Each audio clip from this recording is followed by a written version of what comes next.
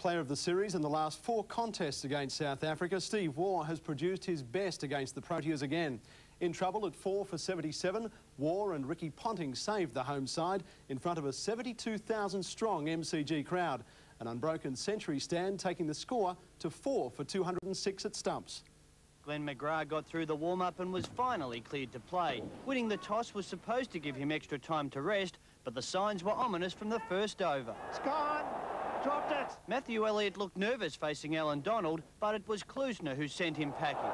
That's gone high in the air. And Richardson takes an easy catch. Taylor was a tad more comfortable. However, with the score on 42, Australia was 2 down. And he's gone! South Africa decided to attack Mark Waugh with the short-pitched ball. And just 3 balls before lunch, he fell for the trap. Oh, he's gone! He's gone! Yes! Waugh trudged off with a duck. The Proteas in control at 3 for 44. It was even harder to score in the second session. Steve Waugh working hard but struggling to rediscover his timing. A run rate of just 1.5 was tiring viewing. It certainly frustrated Greg Blewett, who went after Pat Simcox and lost. 4 for 92 at tea.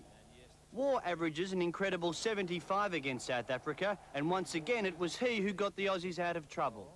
Now finding the middle of the bat, he was the senior partner in a century stand with Ricky Ponting, lucky to survive a run-out attempt. The new ball brought Alan Donald back into the attack, Waugh taking him on too. Over the slips.